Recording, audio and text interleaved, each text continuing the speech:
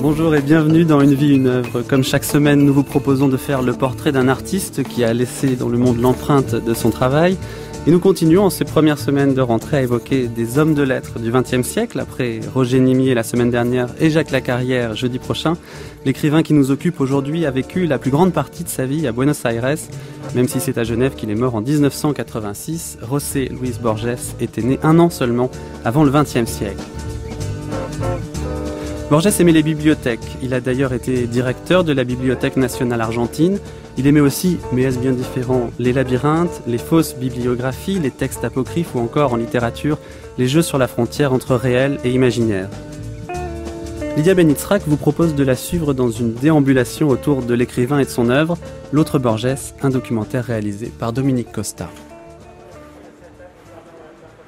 C'est à l'autre, à Borges, que les choses arrivent. Moi, je marche dans Buenos Aires, je m'attarde, peut-être machinalement, pour regarder la voûte d'un vestibule et la grille d'un patio. J'ai des nouvelles de Borges par la poste, et je vois son nom proposé pour une chaire ou dans un dictionnaire biographique.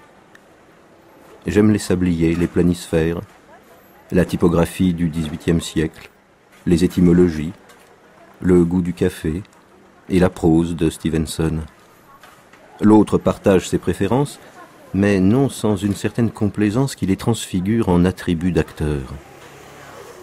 Il serait exagéré de prétendre qu'il y a de l'hostilité dans nos relations. Je vis et je me laisse vivre pour que Borges puisse ourdir sa littérature, et cette littérature me justifie. Il y a des années, j'ai essayé de me libérer de lui, et je suis passé des mythologies de banlieue au jeu avec le temps et avec l'infini. Mais maintenant, ces jeux appartiennent à Borges, et il faudra que j'imagine autre chose. Ainsi ma vie est une fuite où je perds tout, et où tout va à l'oubli ou à l'autre. Je ne sais lequel des deux écrit cette page. Borges et moi. Il est présent, si vous voulez, je ne sais pas si on peut dire que le cerveau a des coins, mais il est toujours présent dans un coin de ma tête, un petit peu comme ça. Je le vois un peu assis, comme on le voit sur beaucoup de photos, appuyé sur sa canne, le regard nécessairement tourné vers l'intérieur, et je le vois alors assis devant un échiquier, vous voyez, assis devant un échiquier où la partie a été interrompue. Elle a été interrompue sans doute parce que l'un et l'autre joueur, c'est-à-dire Borges et Borges, ont su que s'ils tentaient le moindre coup, ils mettaient en échec l'autre.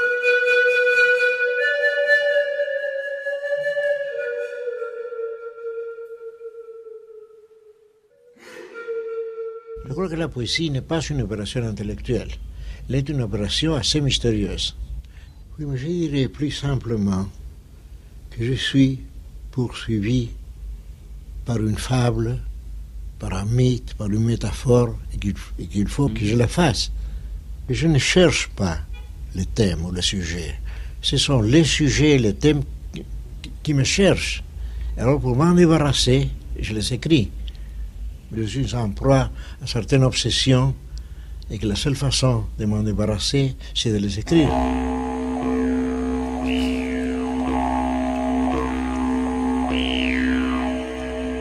Nous sommes donc en plein cœur d'une préface avec une préface aux préfaces, des textes ayant leur propre statut pour Borges. C'est l'histoire d'un homme qui se trouve devant un mur blanc qu'on peut imaginer infini. Il se met à dessiner l'univers. Il dessine des mauvais garçons, des tigres, des miroirs de cauchemar, des labyrinthes, l'ombre d'une mère presque centenaire, des livres beaucoup, des vrais, des faux. Il dessine des vikings, des rues de Buenos Aires et de Genève. Il dessine la lueur de la lame des poignards, une infinie bibliothèque de Babel, des gauchos dans la pampa, des encyclopédies imaginaires, des mythologies scandinaves, des souvenirs approximatifs, des minotaures, des jardins zoologiques, des sentiers qui bifurquent, des silhouettes de femmes, des secrets oubliés, des livres de sable, des roses profondes, d'impossibles géométries. Quand il est sur le point de mourir, Il regarde ce vaste mur et voit que ces images ont dessiné son visage.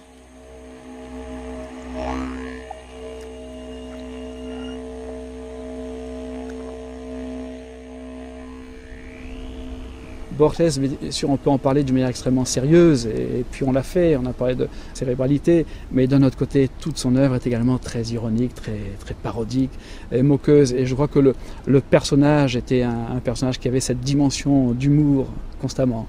Il s'amusait. Malgré la cécité, il s'amusait. D'ailleurs, il dit la cécité n'est pas la nuit noire que les autres imaginent, c'est un lent crépuscule. Et donc même ce qui est douloureux, je pense qu'il le transformait, il le métamorphosait.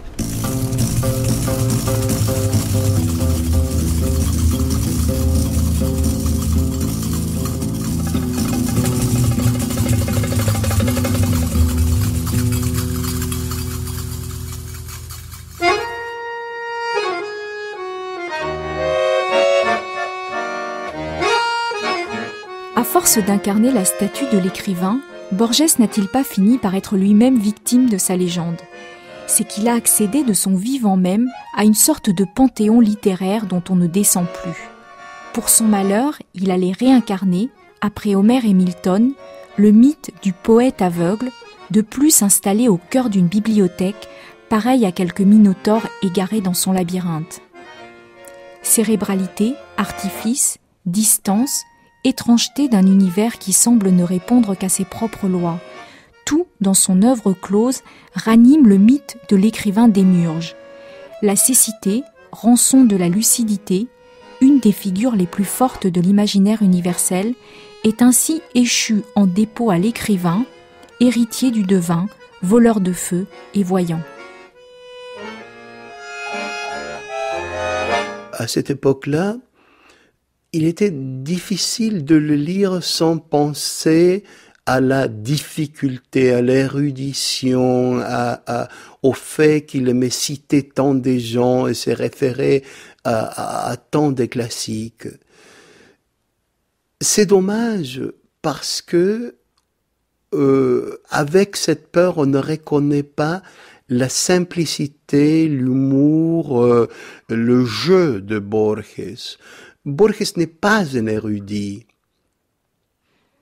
Et je pense que quelqu'un qui n'a pas lu Borges, sans rien savoir de Borges, se plonge par exemple dans l'auteur d'autres textes, ou dans fiction, ou dans le rapport de Brody, trouvera un auteur surtout aimable, qui veut jouer le jeu avec le lecteur et qui s'interroge avec le lecteur sur les faiblesses de la littérature, sur cet artifice que nous créons en écrivant mais aussi en lisant, sur cette chose qui n'est fait que des mots et qui pourtant a la volonté de se présenter comme si c'était le vrai monde, l'univers tout entier.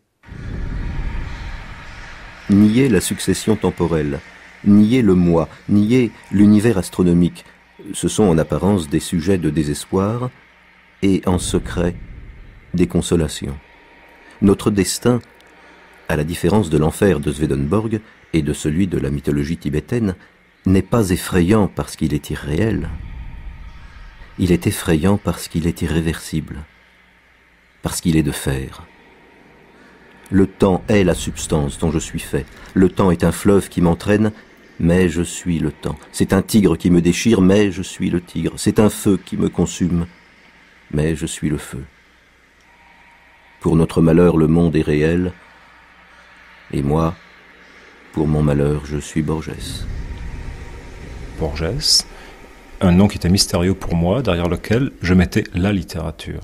Mais sans savoir de quoi il s'agissait, de nouvelles, je me doutais bien qu'il s'agissait de nouvelles ou de romans, mais plutôt de nouvelles, enfin, voilà. Il reste ce souvenir inventé, ce souvenir non vécu, qui est au fond, là, et qui est cette fascination pour un nom, Borges, qui recèle toute la littérature, comme il y a quelque part à Buenos Aires, sous une marche, un lieu qui recèle tous les lieux. L'Aleph, voilà. Alors vous, Alberto Manguel, quelle est la chose qui vous a le plus touché dans cette rencontre? C'est l'immense générosité qu'il avait envers la création, envers la littérature. Le fait même de ne pas se sentir obligé à tout aimer. Le fait même de pouvoir faire des associations qui paraissent farfelues entre Agatha Christie et Platon. Le fait même de me dire, comme il me l'a dit, de ne pas avoir honte ou peur de vouloir vivre entre les livres. Vous trouverez votre chemin, il m'a dit. Vous aimez les livres, eh bien, vivez entre les livres, vivez pour les livres, vivez à travers les livres. Et je pense que c'est l'écho de ces paroles qui m'ont amené là où je suis aujourd'hui, dans une bibliothèque du Poitou, me reconnaissant en tant que lecteur. Borges a dit, en comparant la tâche de l'écrivain et la tâche du lecteur, que l'écrivain écrit ce qu'il peut, tandis que le lecteur lit ce qu'il veut. Et cette liberté donnée à l'adolescent que je fus est restée avec moi jusqu'aujourd'hui.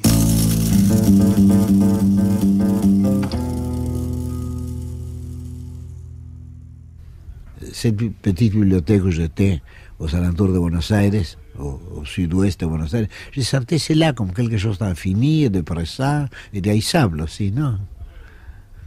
Mais quand même, à cette bibliothèque-là, j'ai eu l'occasion de lire toute l'œuvre de Claudel, toute l'œuvre de Léon Blois. Cela se trouvait dans cette bibliothèque, dans un quartier ouvrier. J'étais le premier, le dernier lecteur de ce texte-là en français. Je n'ai jamais pensé à ma carrière littéraire, je n'ai jamais pensé à elle comme une unité. J'étais chaque fois intéressé dans un certain texte. Alors les critiques, ils voient tout cela, disons, d'un seul regard. Tandis que moi, j'ai dû épeler cela, je lui ai épelé cette réalité imaginaire, ou cette réalité, je dû l'épeler page par page, mot par mot, non? C'est tout à fait différent, non? Je crois que l'idée du réalisme est une idée erronée, parce que la littérature a toujours été fantastique. La littérature commence, comme disait Valérie, par la cosmogonie, et puis nous avons la mythologie, et l'histoire, disons, les différentes mythologies des différentes religions. C'est-à-dire qu'on a toujours écrit des choses fantastiques. Tandis que l'idée de réalisme est une idée assez neuve, non?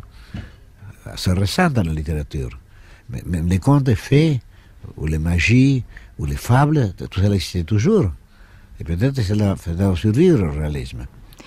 Cette manière de Borges d'habiter la littérature, Pierre Jourde, on a un peu cette image que c'est l'écrivain des écrivains, mais aussi le lecteur des lecteurs. Et est-ce qu'il n'y a pas ce phénomène, quand on est écrivain, de tarissement, où on se dit mais enfin, écrire après Borges, c'est un petit peu absurde?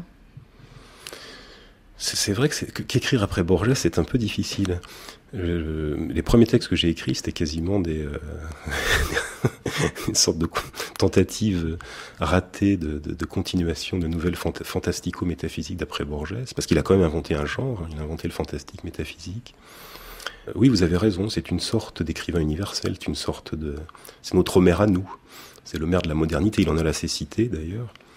En même temps, je pense qu'il faut faire attention, il faut ni trop l'intellectualiser, ni trop peut-être l'européaniser. C'est vrai qu'il a cette espèce d'universalité, c'est un homme bibliothèque, il est à la fois très européen, en même temps extrêmement argentin, parce qu'il ne faut pas occulter la dimension tous les mythes du gaucho dans son œuvre, toutes ces espèces de poèmes épiques autour des gauchos, tout ça, le tango, tout ça existe chez Borges. Je pense qu'il ne faut pas trop non plus l'intellectualiser, parce que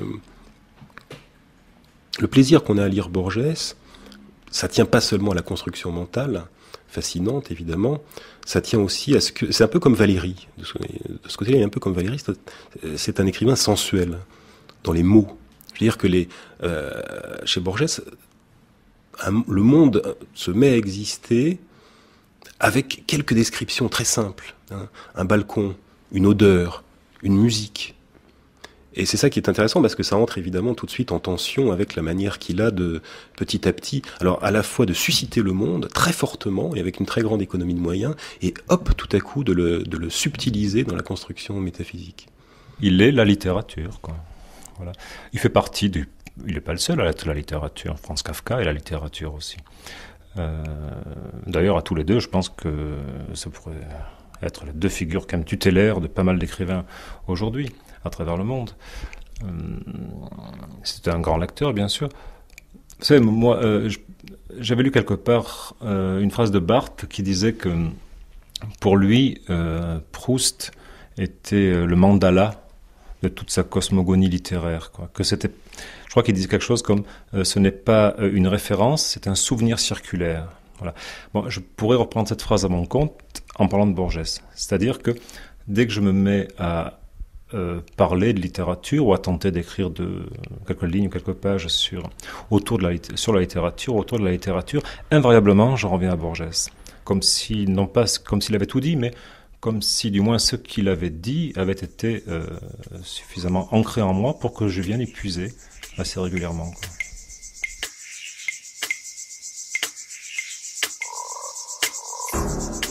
C'est-à-dire, si je pense à mon enfance, je pense surtout à la bibliothèque de mon père, qui était professeur de psychologie. Et la plupart des livres étaient en anglais. Et ma grand-mère, qui était Church of England, elle savait la Bible par cœur. Vous disiez un vers quelconque, elle vous disait livre tel, vers tel, etc. Mais surtout, je pense à la bibliothèque de mon père. Parfois, j'ai l'impression que je ne suis pas sorti de cette bibliothèque, ou d'une bibliothèque. C'est-à-dire, je savais toujours que ma vie serait de littéraire. C'est-à-dire, je ne savais pas que j'allais écrire, mais je savais que je passerais ma vie à lire. Et j'écrivais aussi. Je ne me rappelle pas le moment où j'ai appris à lire et à écrire.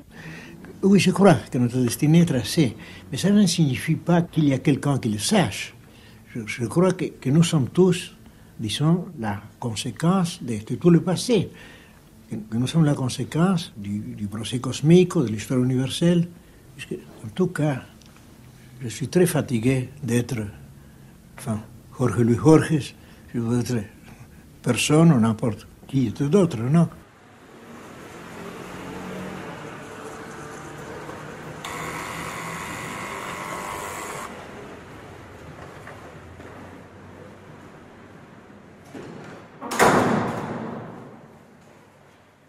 Alberto Manguel, pour Borges, l'univers était un peu une bibliothèque et on imagine bien le rencontrer dans un tel univers. Et vous l'avez rencontré dans une librairie?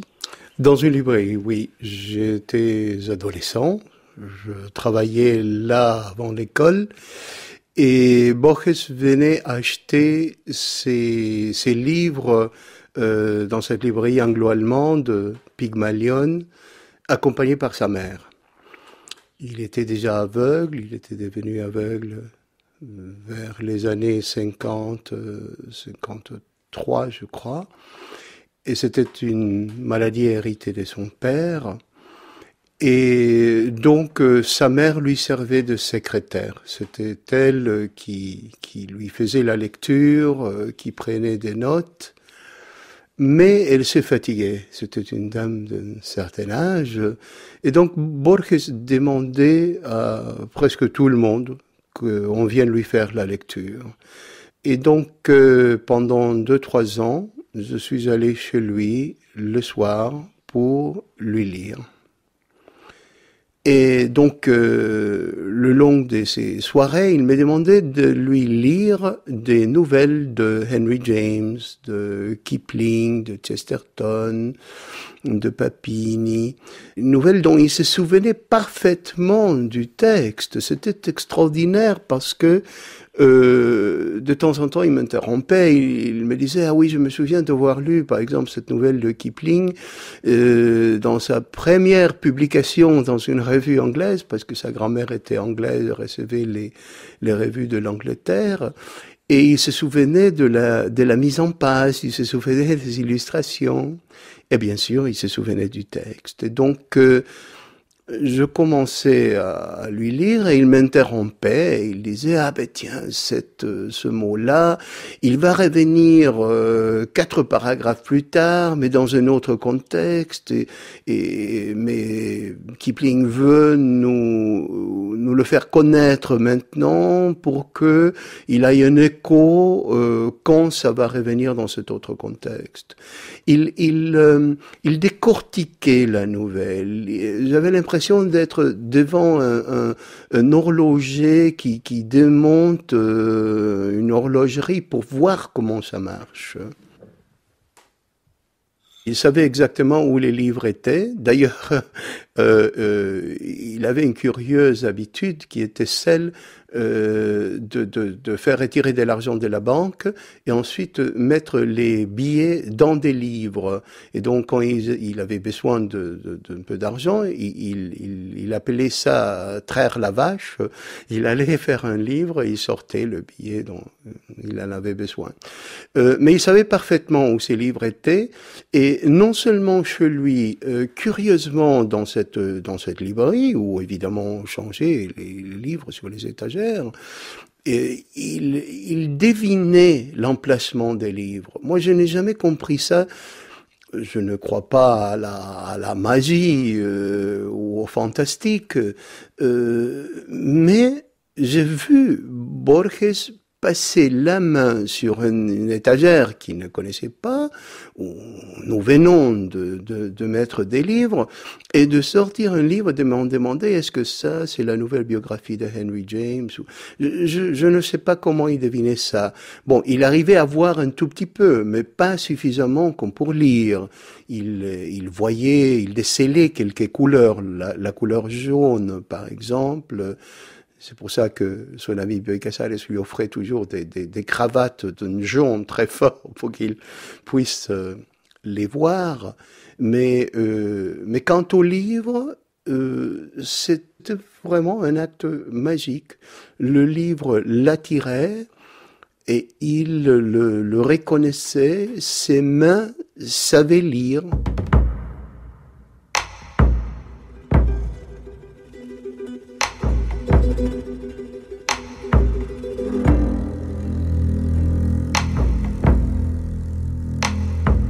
Et il l'a dit lui-même qu'il avait appris beaucoup de choses simplement par les encyclopédies, par les dictionnaires. C'est une connaissance de bibliothécaire beaucoup plus qu'une connaissance il n'est pas à lui tout seul le contenu d'une bibliothèque. Et il a respiré tout ça. Il a respiré et il s'est nourri. Cet air lui a été profitable. Il a respiré le bon air. Je crois que il y a un accueil mental chez certaines personnes tel qui favorise le moindre souffle. Il lui a suffi, ça m'étonne pas du tout, d'effleurer certaines choses pour les sentir dans toute leur profondeur. Ce qu'il me révélait, au fond, c'était une virtualité de moi-même. Et comme il l'incarnait à la perfection, au fond, il me débarrassait de cette virtualité. J'allais pas reborgeser par-dessus. Et d'une certaine façon, en lisant Borges plus particulièrement qu'un autre, d'abord parce qu'il l'a dit, on devient un peu soi-même Borges. Et il révèle là quelque chose d'éternellement vrai qui n'avait jamais été vraiment dit. Sur ses rapports, auteur, lecteur. Enfin, ça se rapporte aussi à ce qu'il dit, un seul homme et tous les hommes, donc tout le monde est Homère, en quelque sorte. Et tout ça se tient très bien. Il y a une cohérence dans toute l'œuvre de Borges à travers tous les paradoxes qu'il a abordés.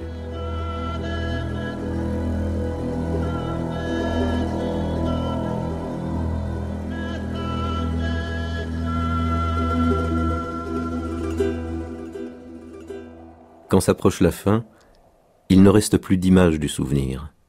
Il ne reste plus que des mots. Il n'est pas étrange que le temps ait confondu ceux qui une fois me désignèrent avec ceux qui furent symboles du sort de l'homme qui m'accompagna tant de siècles. J'ai été Homère. Bientôt je serai personne, comme Ulysse. Bientôt je serai tout le monde. Je serai mort.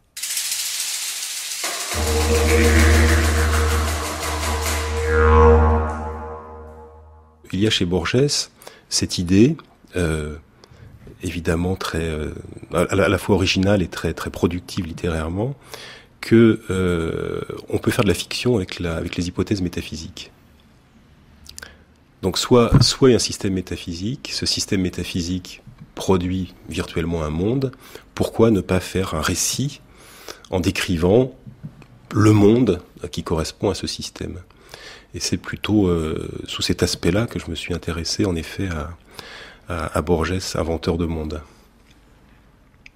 Que donnerait un monde, par exemple, si on appliquait les théories métaphysiques de Berkeley, l'idéalisme de Berkeley?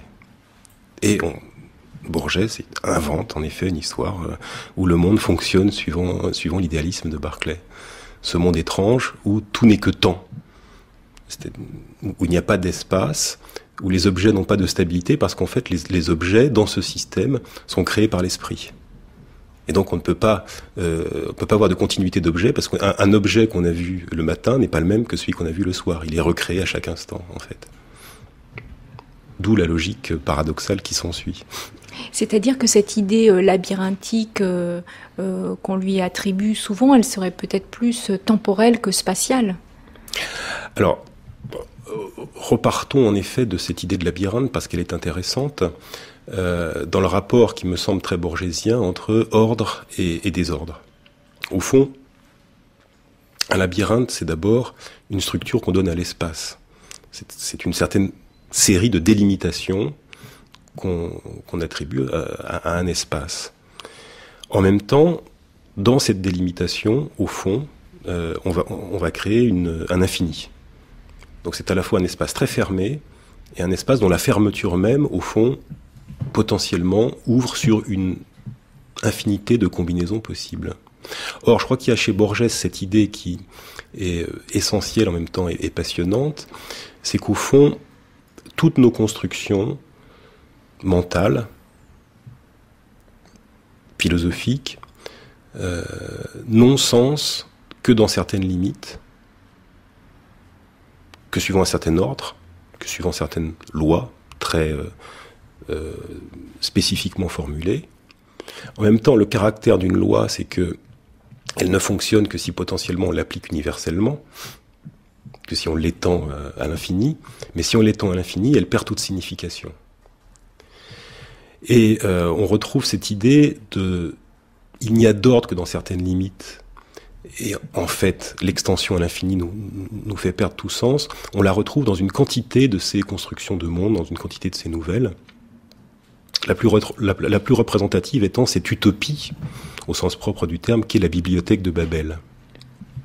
La bibliothèque de Babel, c'est imaginer un monde qui est une bibliothèque. Bien. L'idée naît, au cours de la narration, que ce monde qui est composé d'alvéoles, d'un certain nombre d'alvéoles, contenant chacune un certain nombre de livres, un nombre fixe de livres, qu'au fond, ce monde, comme notre univers, est peut-être infini. C'est-à-dire que le monde est une bibliothèque composée d'une infinité de livres. À partir de là, le monde, ce monde de bibliothèque, répète à l'infini toutes les combinaisons possibles de lettres, de signes, de mots, etc. Et donc, dans ce monde, il y a à la recherche du temps perdu et des livres totalement délirants, et à la recherche du temps perdu moins la lettre A, et évidemment la nouvelle même qui raconte cette utopie. Voilà donc un univers parfaitement structuré, qui contient des objets parfaitement structurés et qui font parfaitement sens dès qu'on les isole, dès qu'on les ferme, par exemple à la recherche du temps perdu. Mais au fond, comme la possibilité d'écrire la recherche du temps perdu est absolument égale à la possibilité d'écrire n'importe quoi d'autre, on en arrive à cette idée que l'extension d'un ordre aussi fort que cette bibliothèque et que les livres qu'elle contient, que son extension à l'infini, fait perdre au fond toute signification à chacun des objets qu'elle contient. C'est un peu, au fond, c'est l'application géographique du fameux paradoxe du singe dactylographe qui, si on le met dans une machine à écrire et qu'on le laisse pendant une infinité de temps, finira forcément par écrire l'Iliade et l'Odyssée.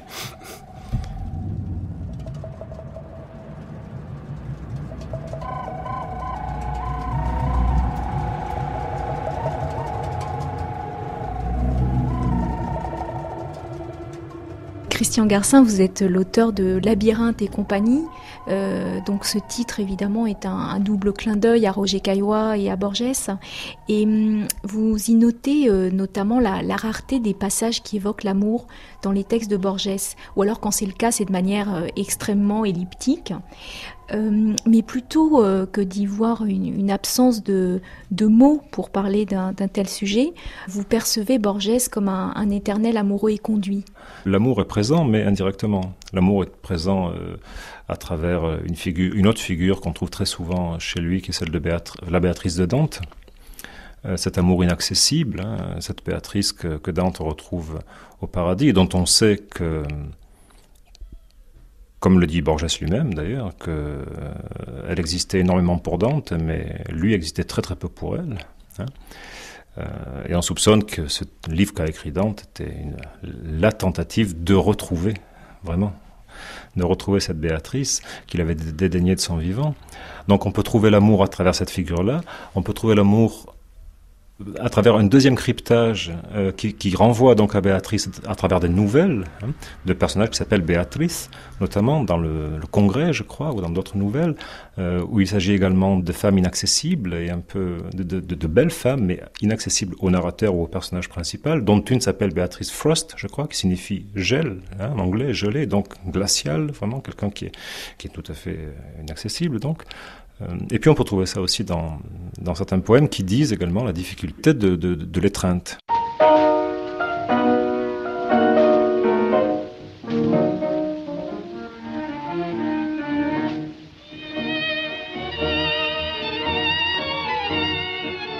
J'ai toujours eu, dans mes rapports avec les villes, je les ai toujours un peu conçus spontanément, pas conçus mentalement, mais directement comme une extension de ma ville natale, qui est une petite ville de province, extrêmement bien faite de ce point de vue pour être géométriquement. Et tout à coup, et cette ville que j'ai quittée d'assez bonne heure dans mon enfance, j'en connaissais mal les faubourgs. Et les faubourgs de cette ville sont restés pour moi quelque chose, même maintenant, quand il m'arrive d'y retourner, quelque chose d'un peu mystérieux. Alors, Buenos Aires, c'était en quelque sorte, pour moi, la Buenos Aires de Borges, parce que je suis jamais allé à Buenos Aires, ou moi, la Buenos Aires qu'il décrit, celle des années 10 et 20 du siècle précédent, était comme une extension de cette ville, et ce Borges assis devant un échiquier, moi je le situe dans une maison un peu patricienne de ces faubourgs, en même temps populaires, qui peuvent être les deux. Il y a quelques maisons patriciennes, comme ça, et puis les petites boutiques qu'il décrit, qui restent ouvertes quelquefois la nuit, qui n'était pas le cas dans ma ville natale, bien sûr, mais enfin. Et puis, après, c'est l'espace vraiment à peu près métaphysique de la Pampa. Mais c'est une ville aussi où même quand on est au centre-ville, on est toujours à la périphérie. Oui, il y a ça, oui. Il y a de ça. De toute façon, dans le centre, on rêve de la périphérie, et une fois à la périphérie, on rêve du centre.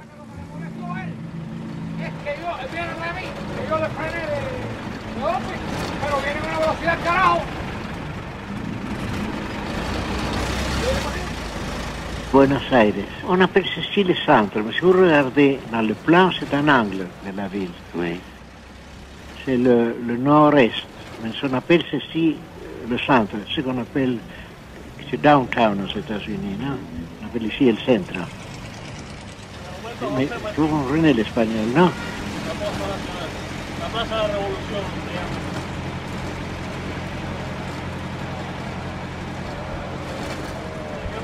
Labyrinthe, le mot est vite dit, mais c'est vrai qu'avec Borges, on est très vite dans le labyrinthe à l'intérieur de son œuvre, où on est toujours tenté de trouver vous savez, une des figures du labyrinthe, c'est c'est la chambre centrale autour de laquelle donc se développent les couloirs, hein, l'infinité des couloirs.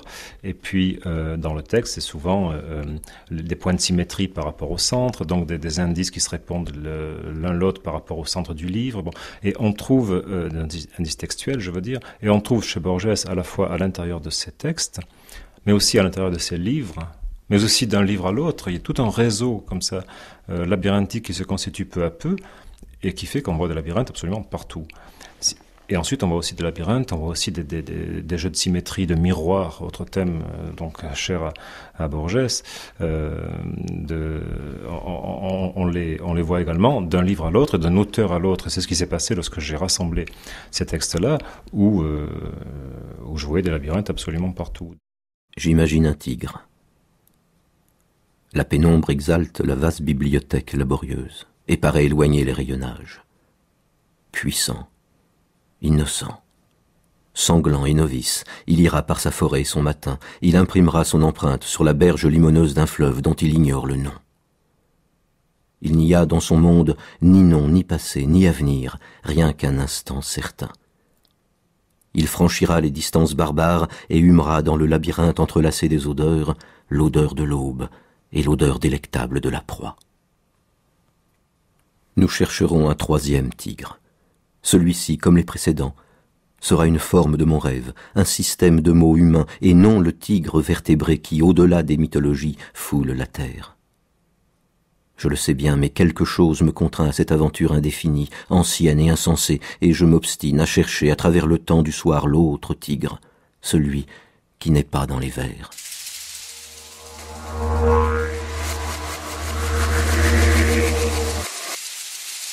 C'est cette circularité de la représentation et du réel. C'est-à-dire qu'en fait, on ne sait jamais très bien, chez Borges, si le monde est constitué de livres ou si les livres sont le monde. Ça se voit dans la construction même de ces textes,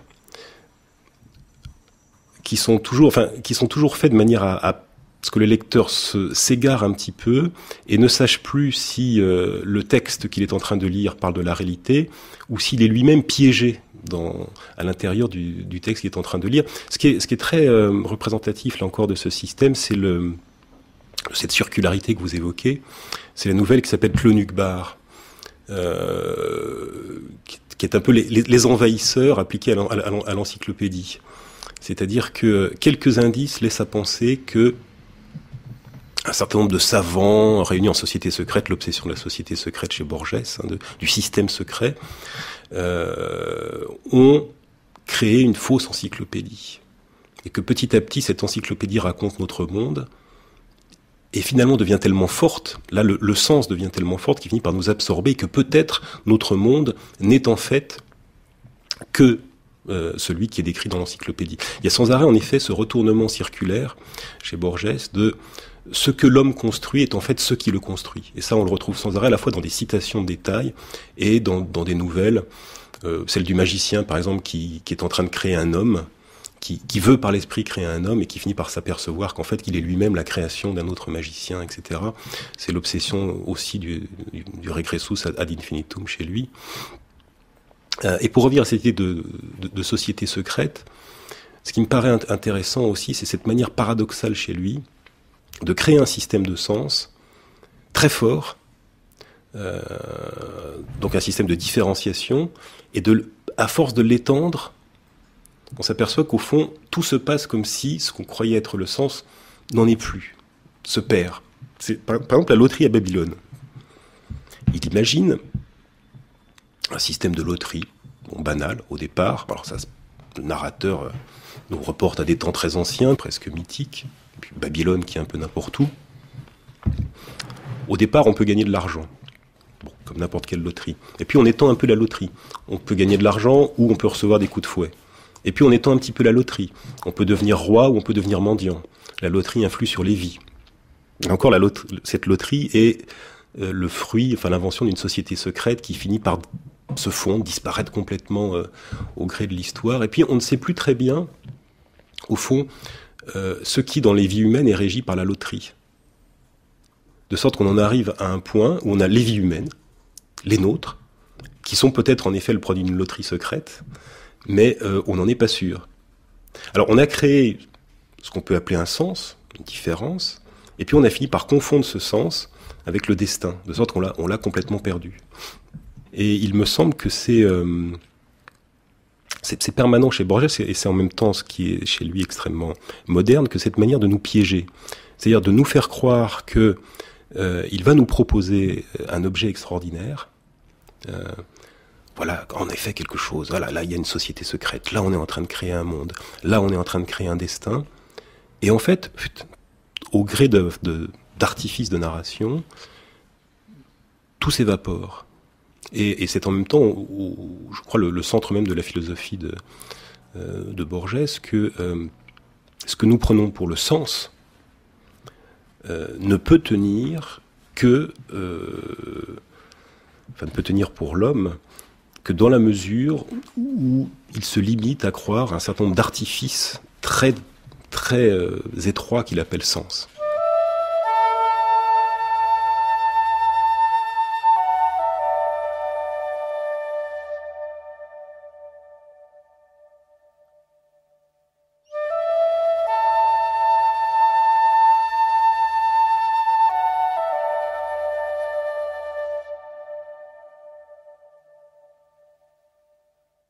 Il était toujours conscient que c'était un artifice, que nous sommes d'un côté de la page. Il fait des réflexions le long de son œuvre qui sont pour moi peut-être ce qu'on a dit de plus profond sur la littérature et la lecture. Dans son essai « Les précurseurs de Kafka », il dit que chaque auteur crée ses précurseurs. On pourrait dire que chaque lecteur crée ses précurseurs. C'est-à-dire qu'à partir de la lecture d'un livre, vous faites des associations avec d'autres complètement inattendues.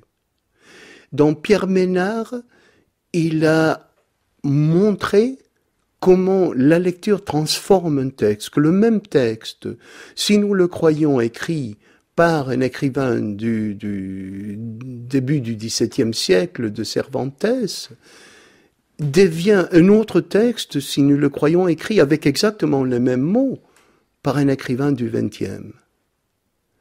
Dans un des essais sur Dante, le cas du comte Ugolino, il explique comment le fait historique, savoir si le comte Ugolino en enfer a vraiment mangé ou n'est pas mangé ses enfants, deviennent en littérature une question qui ne peut être répondue que par le paradoxe que chez Dante, Ugolino mange et ne mange pas ses enfants.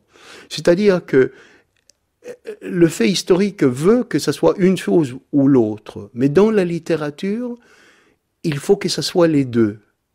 Bon, et je peux continuer. Toutes ces découvertes sont des découvertes que le lecteur aujourd'hui reconnaît comme vraies, que nous savons quelque part dans notre expérience des lecteurs que nous les avons rencontrés, nous savons de quoi il s'agit, nous avons lu de cette façon-là. Mais il fallait Borges pour le mettre en page, pour le mettre en mots, et pour nous donner cette liberté de la lecture qui fait que nous devenons, que nous nous reconnaissons comme les maîtres du texte. Marcel Le Goff, alors c'est vrai que cette idée de Schopenhauer du monde comme volonté et comme représentation est quand même une idée qui sous-tend toute l'œuvre de Borges. Oui, ça correspond à la liberté de l'artiste. Et vraiment, il dit, si vraiment le monde devait être exprimé dans une philosophie, c'est dans celle de Schopenhauer que je la trouverais. Jusque-là, il aimait les doublets philosophiques aussi. Il aimait faire s'opposer, par exemple, Hume et Berkeley, l'idéalisme de Berkeley, le réalisme de Hume. Mais en Schopenhauer, il retrouve l'essence, finalement, de ce que peut être, selon lui, une conception de l'univers. Et également, Schopenhauer l'introduit au secret du bouddhisme. Moi, j'aime beaucoup dans ces récits, les récits du livre de sable, qu'on cite peut-être moins que fiction. Et dans le livre de sable, il y a une nouvelle qui retient particulièrement mon attention, c'est le Congrès. Et c'est peut-être dans le Congrès qu'on aurait l'idée de ce qu'aurait pu être le roman, si vraiment Borges avait écrit un roman. Le Congrès dans lequel il y a à la fois toute sa culture, toute l'aventure à travers une espèce de franc-maçonnerie. Le Congrès a cette dimension ésotérique. Et puis d'un autre côté, dans ce récit, on voit aussi toute la parodie, toute l'ironie de Borges, puisque les gens qui construisent le Congrès le détruisent. Et les dernières pages sont assez sensationnelles sur, à mon avis, le sentiment de l'amitié. Et ça, c'était un sentiment très argentin. Donc dans le Congrès, c'est peut-être un des récits les plus autobiographiques de Borges. Mais évidemment, il y en a d'autres. La mort et la boussole, par exemple, dans Fiction, qui est un ouvrage qui rappelle, un récit qui rappelle la Kabbale, c'est-à-dire comment construire dans notre monde, dans la réalité, un autre monde culturel fondé sur les nombres, sur les chiffres. Et donc la mort et la boussole jouent ce rôle de conte ésotérique. Assez difficile, dans lequel il y a aussi un doublet, Red Charlac, qui est donc le criminel, poursuivi par le policier Lönnrot. Et si on fait attention, Charlac évidemment connote le rouge, l'écarlate, mais Lönnrot aussi. Donc le poursuivi et celui qui poursuit sont finalement les deux faces d'une même réalité. Et ça, c'est assez constant chez Borges, cette réconciliation qu'il trouvait, comme je l'ai dit tout à l'heure, chez Schopenhauer, au-delà des oppositions que l'histoire de la littérature ou l'histoire de la philosophie met plutôt en valeur. On met plutôt en valeur les oppositions. Borges, au contraire, est un homme où le monde se réconcilie.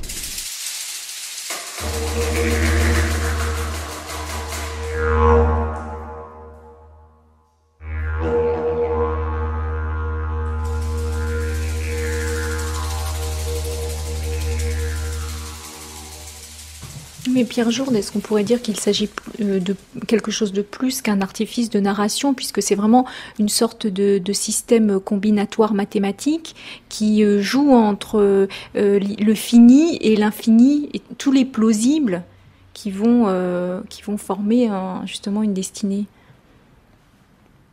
Oui, on est toujours en effet dans ce rapport entre fini et infini, qui alors se reproduit au niveau individuation-humanité chez Borges, avec cette idée au fond que le lecteur n'est pas très différent de l'auteur. Et c'est pour ça que je parlais d'artifice de narration, c'est qu'il faut toujours construire son texte de telle sorte qu'à un moment donné, l'un se retourne dans l'autre. Ça, c'est vraiment une construction narrative. Et que aussi, d'ailleurs, un écrivain est n'importe quel écrivain.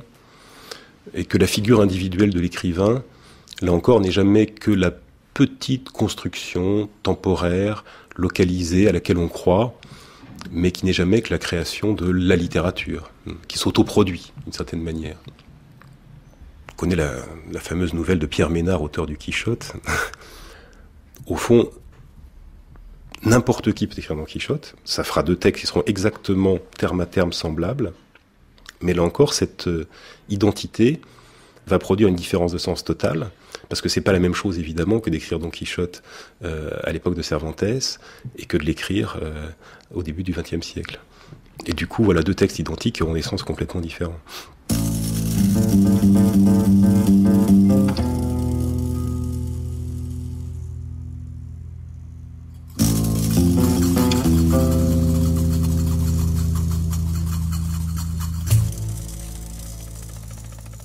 Il y a aussi une petite anecdote personnelle que je raconterai si vous me permettez.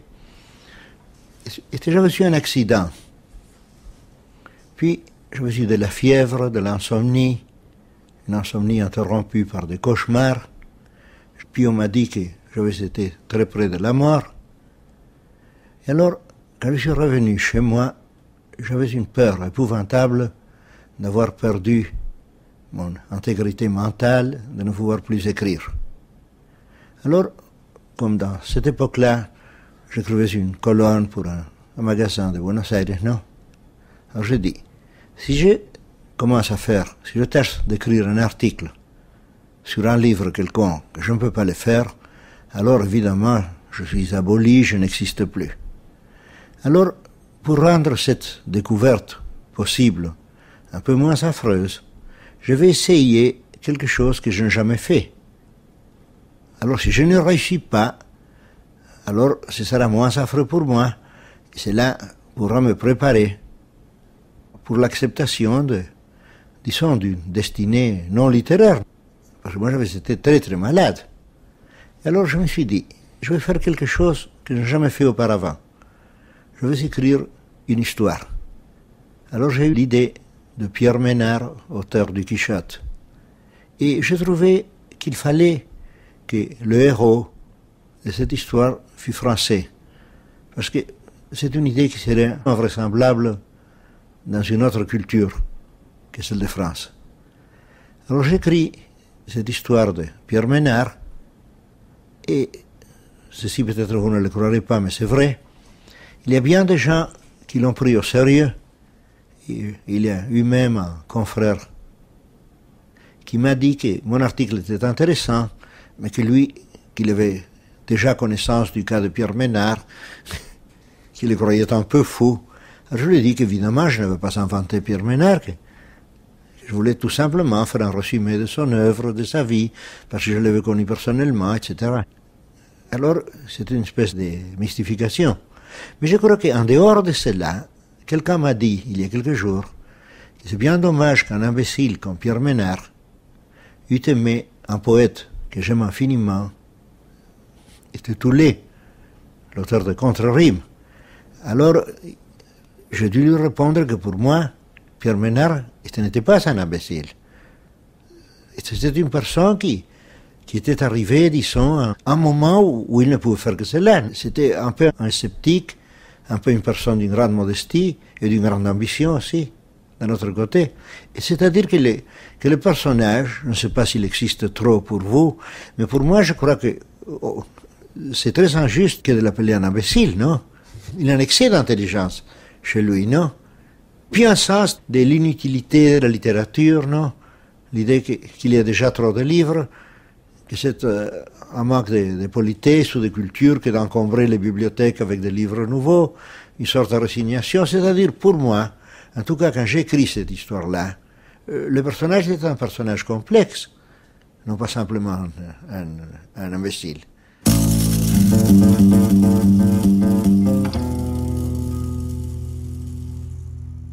En un sens,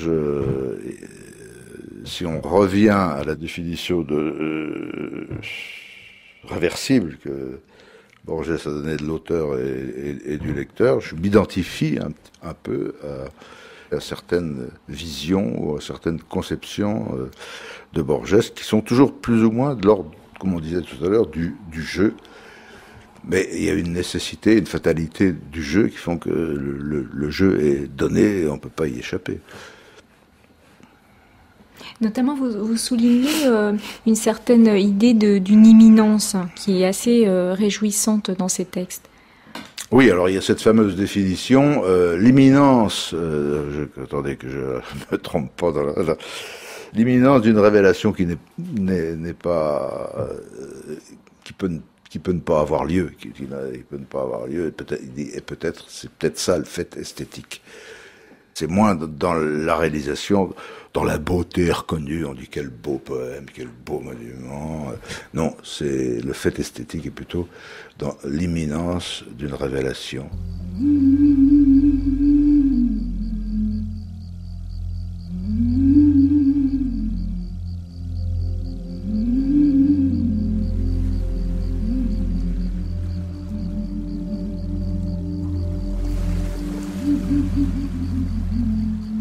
lorsqu'on lit Borges, on est bien obligé de voir la littérature comme quelque chose d'initiatique.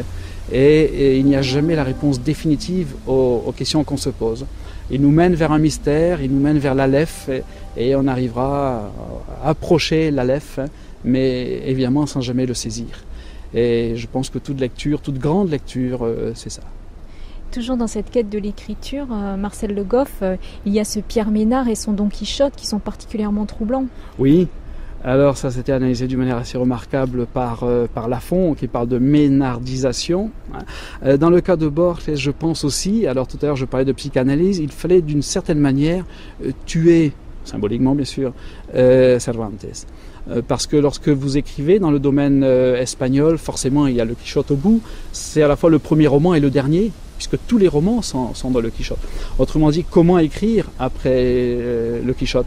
Et donc Borges n'a rien trouvé de mieux à faire que d'inventer un auteur, Pierre Ménard, qui écrit le Quichotte. Exactement comme Cervantes l'avait écrit. Il me semble que là aussi nous avons une métaphore de la critique. C'est-à-dire que le même texte, lu à plusieurs siècles d'écart, c'est plus le même texte. Et là aussi, c'est une espèce d'enchantement et de volonté de montrer que le lecteur est toujours différent et le texte est toujours différent selon la personne qui le lit. Dans le livre de Sable, notamment, revient plusieurs fois cette idée du mot de la poésie. Mais ce mot, soit on ne l'entend pas, soit on l'oublie, ce qui est bien pratique pour pouvoir écrire après Borges. Oui, on attend le mot, c'est l'attente de l'esthétique. Le livre de Sable, de notre côté, promet ce mot, mais en même temps, cette recherche rend fou. Et puis, vous savez que le livre de Sable, on veut l'oublier sur une bibliothèque. L'abandonner. Autrement dit, cette recherche, elle est aussi quelque part désespérée, cette recherche du mot qui résumerait l'univers, ce mot qui n'a aucun référent. Tout à l'heure, vous avez parlé du réel. Je pense que quand on lit Borges, on arrive à ce mot pur, à ce mot sans référent. On retrouve ça également non seulement dans le livre de Sable, mais dans l'Aleph, où toutes les choses existent en un point de l'espace qui réunit tous les points, et toutes les choses y sont, sans superposition et sans transparence. Alors évidemment, cela est du domaine de l'impossible, si on se réfère au réel, mais justement il y a là tout le vertige de la littérature.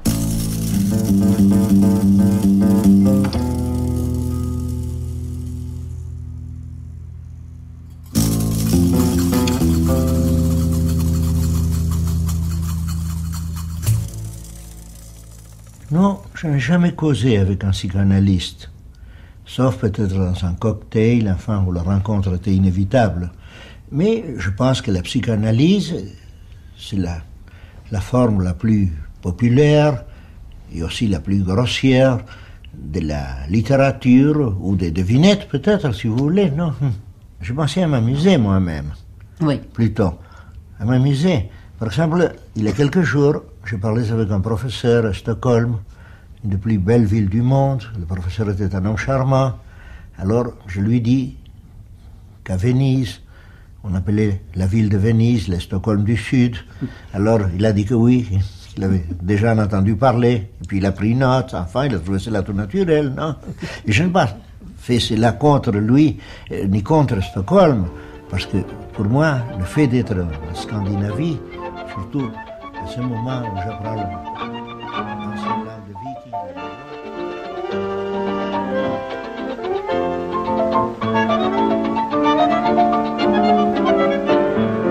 Une vie, une œuvre, l'autre Borges, par Lydia Ben Ytzhak, avec Jacques Reda, auteur de Ferveur de Borges, chez Fata Morgana, Marcel Le Goff, qui a publié chez l'Harmattan Jorge Luis Borges, L'univers, la lettre et le secret, Pierre Jourde, auteur de Géographies imaginaires de quelques inventeurs de monde au XXe siècle, aux éditions José Corti, Alberto Manguel, auteur de Chez Borges, chez Actes Sud, Christian Garcin, qui participait aux rencontres littéraires Écrivain au bord de mer, traducteur de La Sœur d'Héloïsa et auteur de Labyrinthe et compagnie, publié chez Verdier.